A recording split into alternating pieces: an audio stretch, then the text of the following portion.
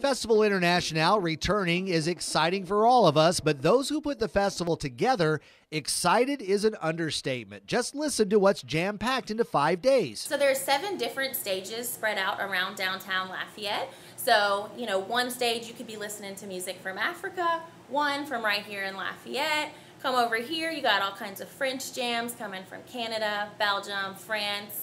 There's something for everybody. And they really mean everybody. Saint Jeune is going to be an amazing opportunity for families to come to festival and bring their children and have amazing, fantastic educational opportunities and activities for them to do while they're there. You certainly aren't going to go hungry. Our food vendors are back and the foodies are super excited. Grab what looks good to you, but be sure to go support those local restaurants now that they're back in person with us. Festival also supports our artists. You can get local artwork or pieces from around the world.